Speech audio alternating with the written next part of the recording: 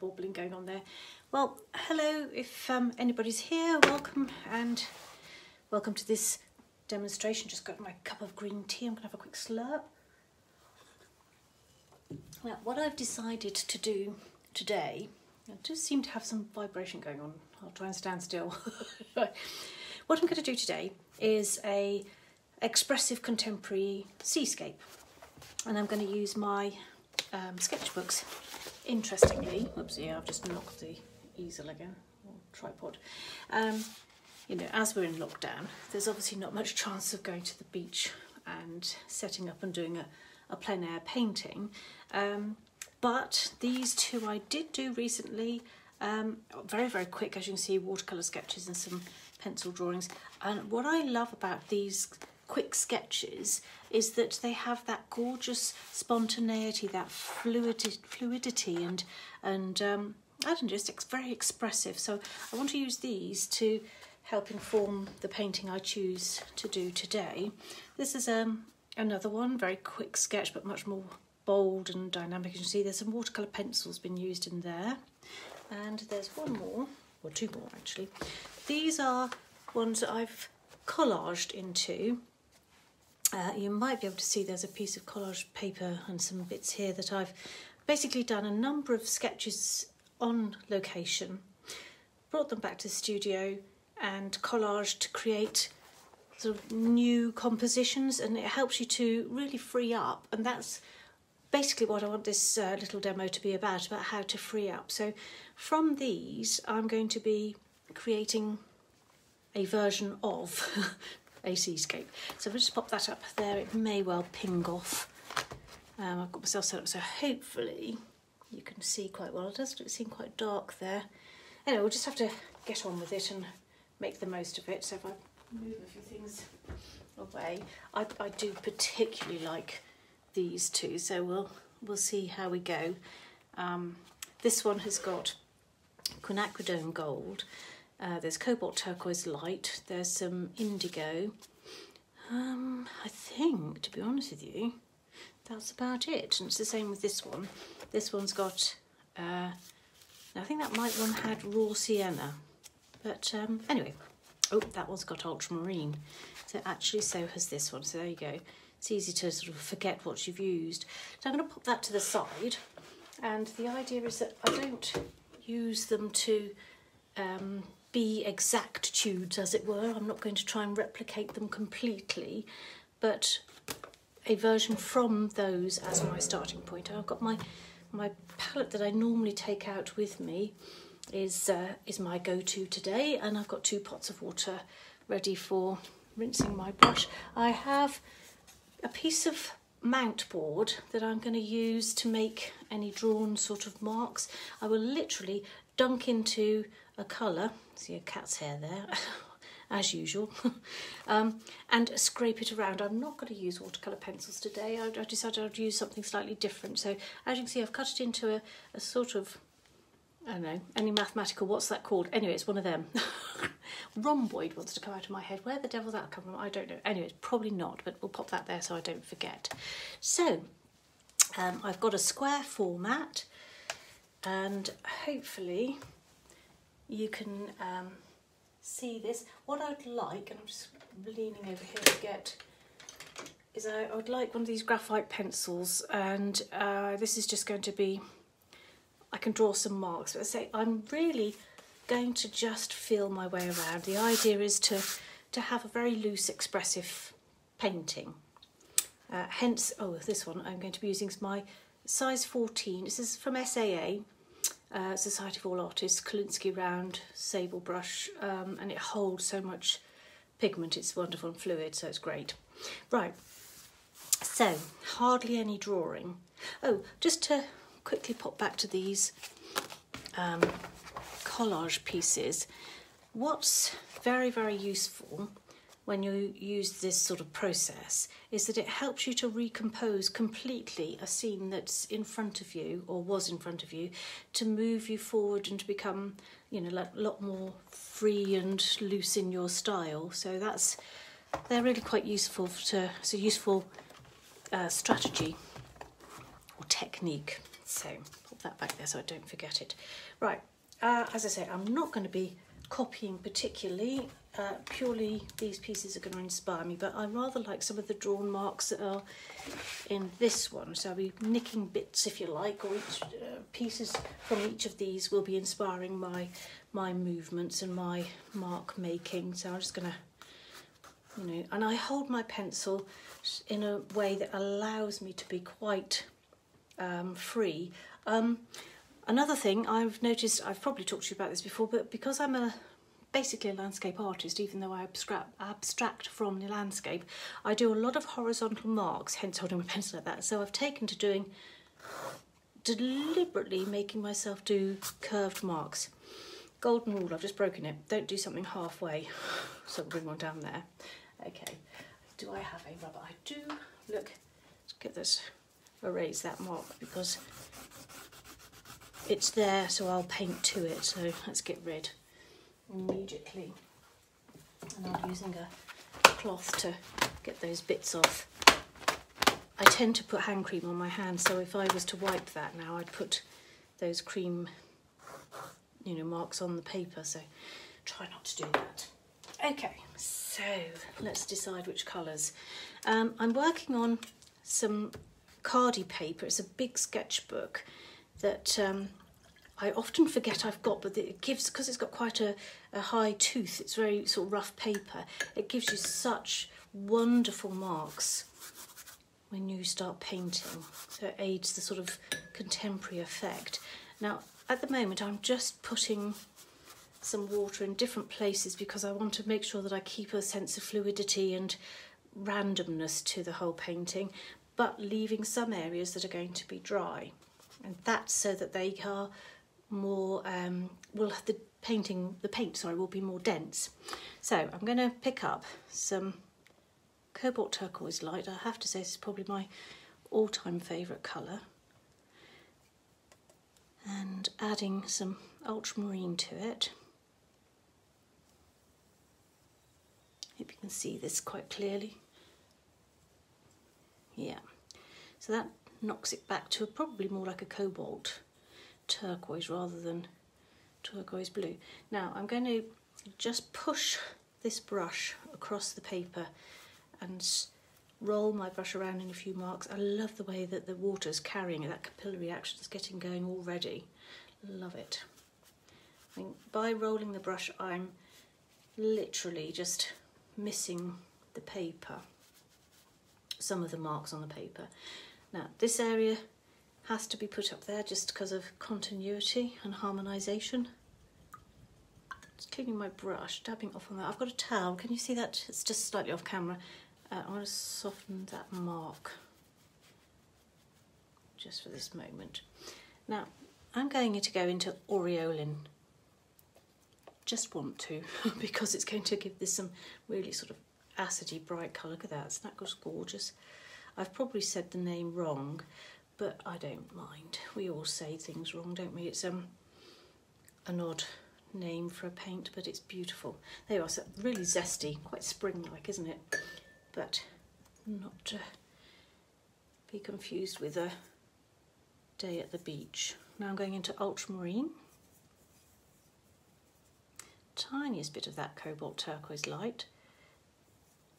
If you are changing your colours throughout the painting, do dip into one of the colours you already made, and what happens is it just allows the painting to have some continuity, some, I don't know, yeah, continuity. Right, I'm going to put that dark mark there. Look at that. Oh, that's a gorgeous blue.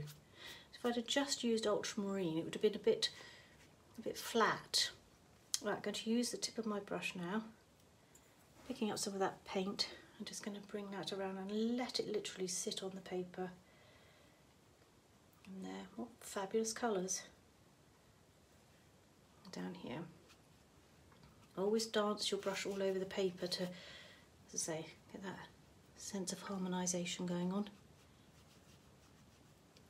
Your eye is constantly flitting around, assessing where do you need to go next and where to add another colour. And for me, I'm being told by my painting to go into some burnt sienna, which may seem a bit crazy. I love, this is Winsor & Newton's burnt sienna, and it's so gorgeously orange. Can you see that? That's just fabulous. Well, I just, for whatever reason, it feels like it ought to go into there now. Yeah, lovely. And into there.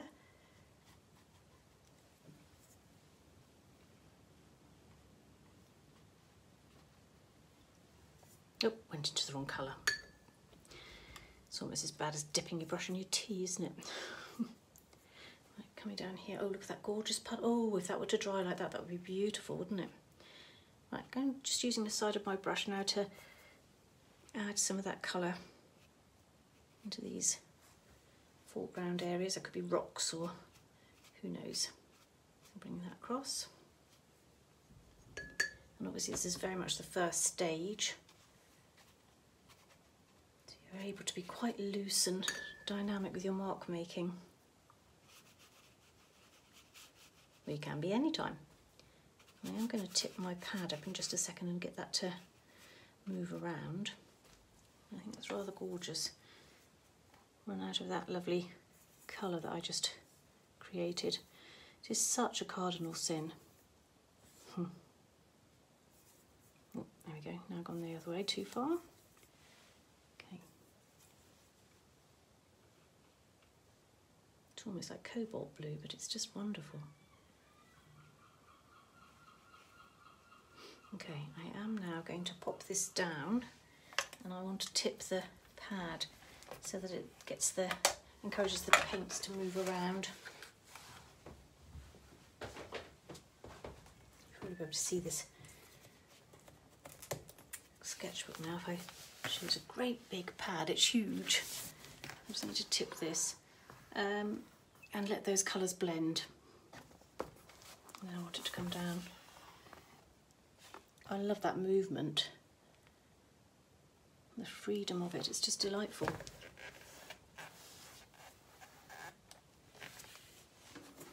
Okay, can you see that? Yep.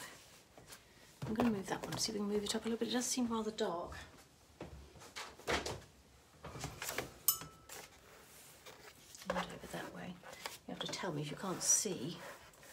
Mind you, I've got the camera turned around the wrong way. I can't see if you're making any comments. So you can tell me, but I won't hear you. I'm just going to clean my edges around the sellotape. I'll answer questions at the end, so sorry for not responding at the moment.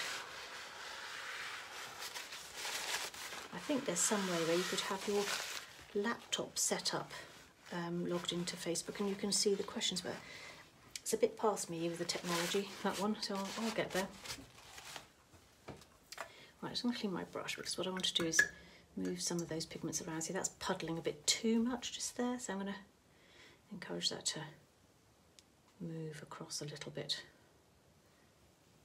That's slap bang in the middle, that's kind of a bullseye, so we're going to have to move that around, which is a bit of a shame, but never mind, and move that bit off.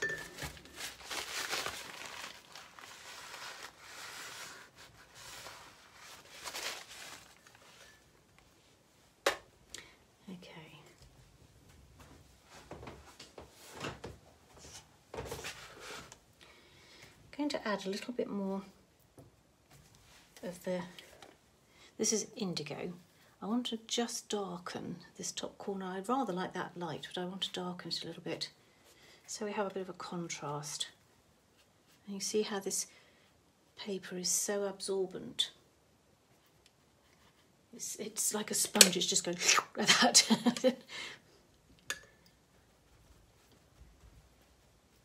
And I am going to put some of the quinacridone gold in. It's just a beautiful colour, isn't it? It's so bright and cheerful. Now this one is made by SAA, and it has a little bit of granulation. If I hold that up and let the camera adjust to it, you can see the tiny wee bits of granulation. It's interesting. Quite like it, actually. Just putting that in there. I'm going to go right up to that bit as well. Let's warm that up a bit. I don't know, I'd wanted to go into the burnt sienna, but I think probably I should have stuck with the the Queen Gold. It's kind of a bit kinder and a bit warmer. Oh, that's nicer. Like that. And to that one. There we go. could be going too mad now. The old adage, enjoying yourself, put your brush down. Whilst I'm talking to you, I'll do a little bit of promotion. My newsletter's coming out on Tuesday. If anybody would like a copy, do put, you can, simplest thing would be to say in the comments, and then I can get back to you, or send me a message, private message, and I can get your email from you if you haven't already signed up. I'm exploring new ways of reaching people, and that is by doing online courses. I've got a couple coming up. Just going to dab out a few of those colours. Yeah, they basically you'll learn more from the newsletter. One of them is a sketchbook course actually, which I'm really excited about offering. Yeah, so you get carried away, don't you? I do. So I'm just lifting some of that colour out. I've got clean water to the side, just going to soften that area there.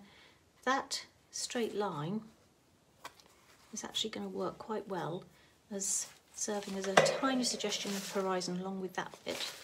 So that'll work quite nicely. And see there how this sellotape hasn't stuck to the paper, so it's sleeping underneath. I'm trying to rectify it, but it's not going to change it, so leave it alone. Right, I'm going to get my pencil out again.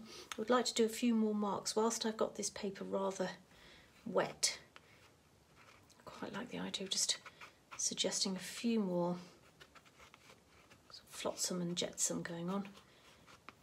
It's also allowing some of these pigments to settle into the fibres of the paper. If I had a water-soluble graphite right now, that would give some very powerful marks, but I've taken most of it to the new studio and I'm actually working from home doing this, so it's no matter. I'm going to put a bit of a mark there, actually just pulling the paint along, which is rather nice. I like that. Oh, that worked really nicely. Thank you, pencil. And there. But that's all, because it's easy to get a bit carried away. Now, I hate to say this, but I'm going to have to dry this. I've got these fantastic earbud things in that I do hope you can hear me, because I can't hear a thing.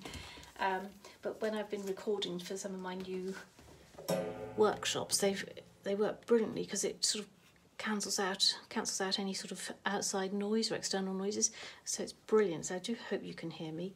But I'm now going to have to dry this to be able to go further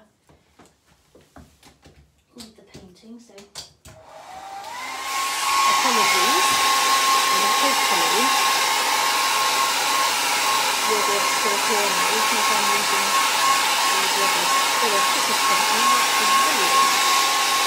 So you can give me some feedback on it. If somebody here comes up, can you hear me?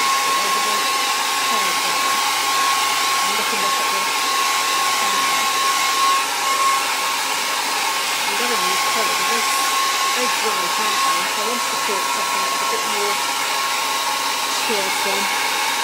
I don't know about you, but we've got a little bit of snow in Devon, where we live, but not a massive amount. I've got this printed up, I don't think it's quite right. I've got loads of photographs, but and there are warnings not to, from the police. Can you just mark that? The brown bottom? Like I can. Yeah, warnings from the police not to go up to Dartmoor. I understand why, but still in their time.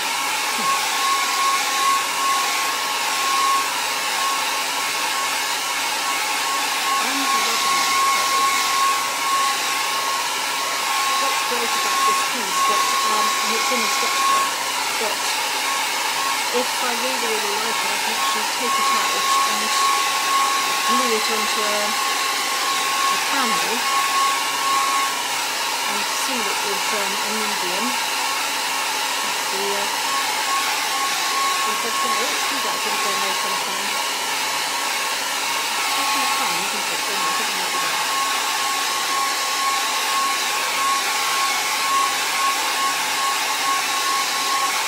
Pretty much the same.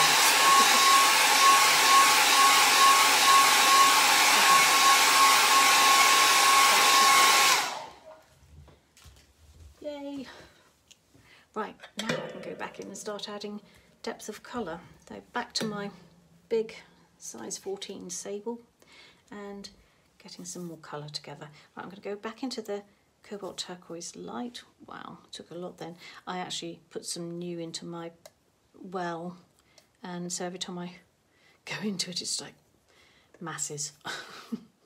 Absolutely loads of it. Adding a little bit of the ultramarine, just for good measure. I'm going to pick up some cobalt turquoise, quinacridone gold. And can you see that's now gone proper, that's a real cobalt turquoise. That's the cobalt turquoise light. That's very light cobalt turquoise. So I want to just do some bold marks to really like amplify the colour. So I'm going to come in this way now. It's interesting, the little sketch that I did at Timoth Beach was done with the same size brush. And when you're working bigger, you should always use bigger brushes. Did I remember that bit of advice?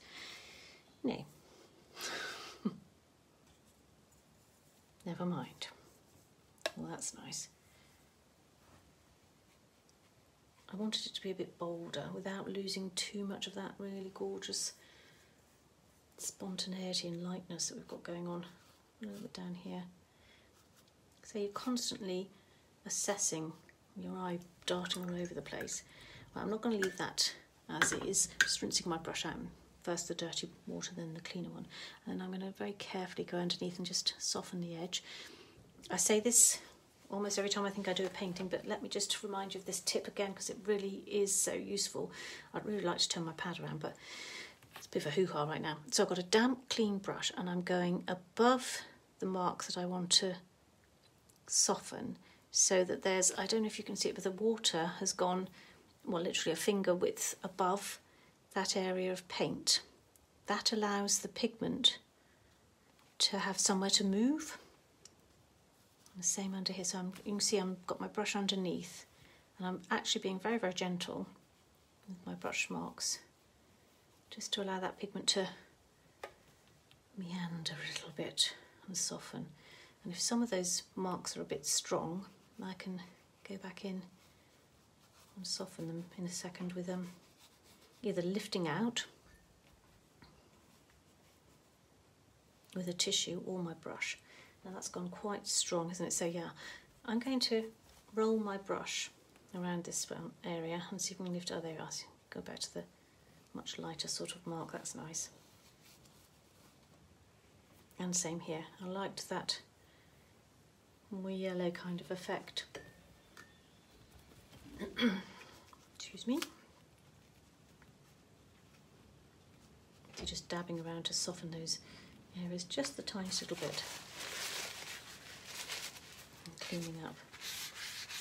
I find it so helpful to permit me to focus on what I'm doing, to clean these edges, so that's why I use the sellotape. Although it isn't being quite as successful as it is on ordinary watercolour paper, but never mind. Right, and then I'm going to drop some of the indigo in.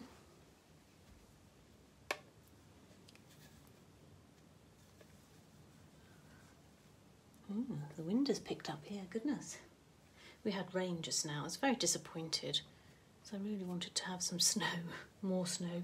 Actually, I'm going to have to be a bit more bold about my mark making here. I'm being a bit tentative, so that won't do. So I've picked up a bit more water. I'm using the tip of my brush, and I want to drop in some areas, literally allow that pigment to have a bit of fun wandering around. Light against dark always works in your artwork. Some down here. And as I've got some dark over there and up there, I need to dance the pigment around the painting. See how the light has changed quite significantly here, but now those light areas are really starting to bounce because you've got the much darker paint. Okay, now damp. This one's a worn away, or just about. Rosemary & Co. size 12, series 33. Lovely soft brush, and I just want to soften that mark that I just made up here, very gently. So far managing to avoid cauliflowers, which is best on your plate, not in your painting. unless it's by intention. Right, gonna go back to that lovely dark. Using the side of my brush and just thinking about where do I want the odd dark mark. I might not put any more in actually, maybe a wee bit here, says I. Fatal, isn't it, saying you won't do any more, but you can't help yourself. You know, if you're having fun and enjoying yourself, what do you do? Overdo it is what you do. Right, I've just flattened my brush. I should show you that, sorry. So I've flattened my brush on the side of my palette, so it's quite flat. What I want to do is literally like draw a line. You know those drawn lines I put in now? I'm going to utilise those with my paint here and there. I quite like the fact that it's a bit more stylised, shall we say. Again, now this is where I would have to be very careful because it's so easy to get a bit carried away with just mark making and having fun.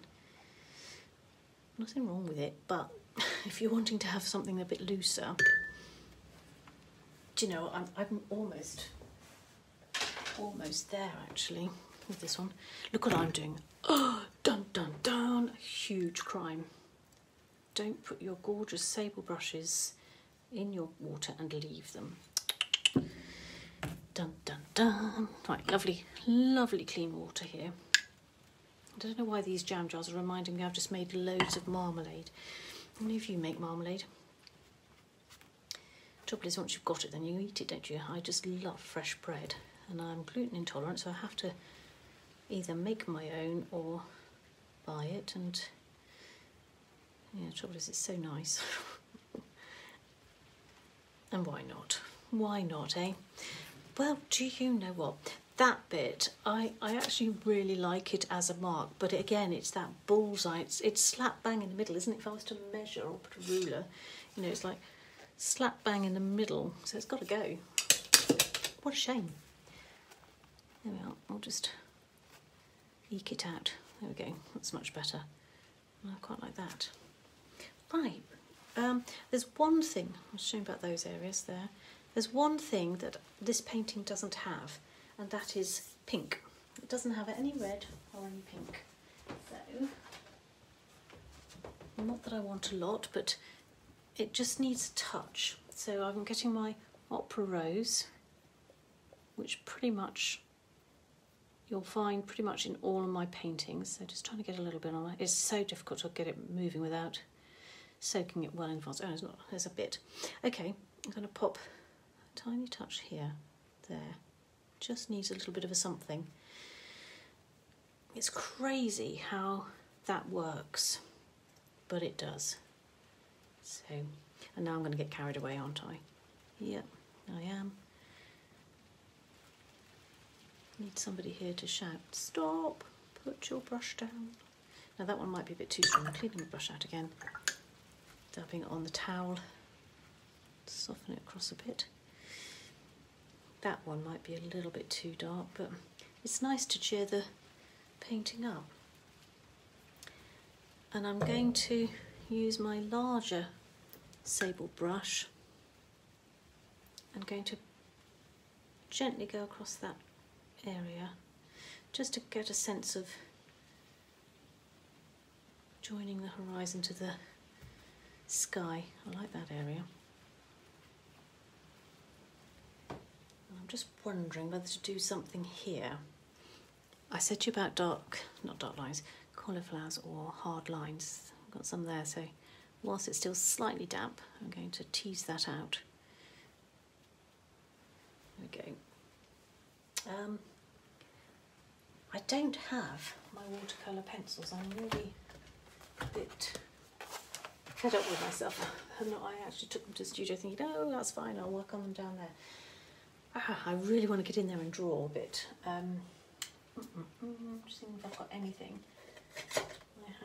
I have an ink tense, whether that's a yellow. Will that work? I just feel I want some drawn lines. And do you know what? That's okay because it's working with a Queen Gold. Just a few, and it's again so easy to go a bit crazy. No,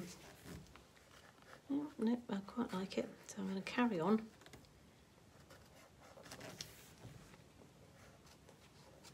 I love Inktense bars and pencils. They create the most amazing effects. Oh, look. Shall I go in there? Yeah, I need to actually. Oh, yeah, there's a bit there that needs something. And then we need a bit here, just there.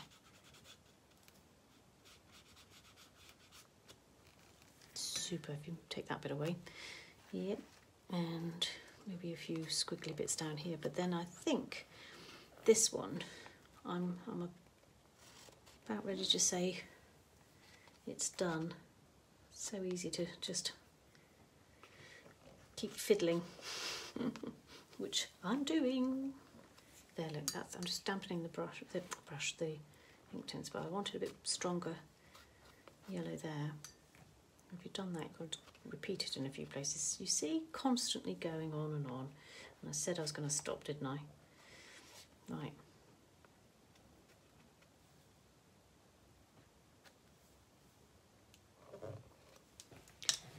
That's it. Stepping away. Soften this mark here. And call it a day. So this painting's now called Call It a Day. Right. Yeah, I think I'm happy enough with that one. It's quite cheerful, quite bright. Let's do the taking off the sellotape. Now this I'm going to have to be very careful with and pull away. Love to reveal the clean edges. It's not going to have a clean edge over there. Oh well. Can't win them all, can you? Oh, it's so cheerful. Look, blooming heck. With my ball clip just a wee bit.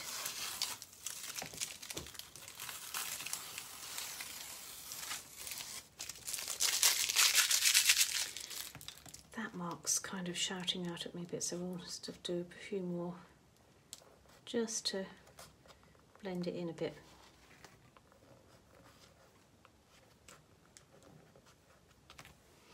There.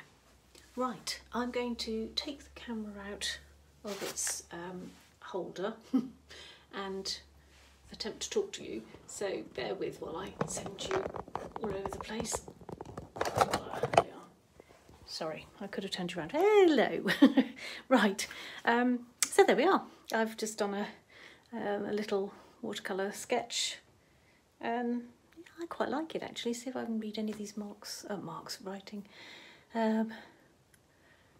Just fab, as you say, cheerful. Yeah, cheerful, if I can do it. Thank you, Lorraine and Brenda. It's nice to have you all here. It's so nice to be back, actually. I must admit I've not been around, as you know. It's all been a bit much. Third lockdown.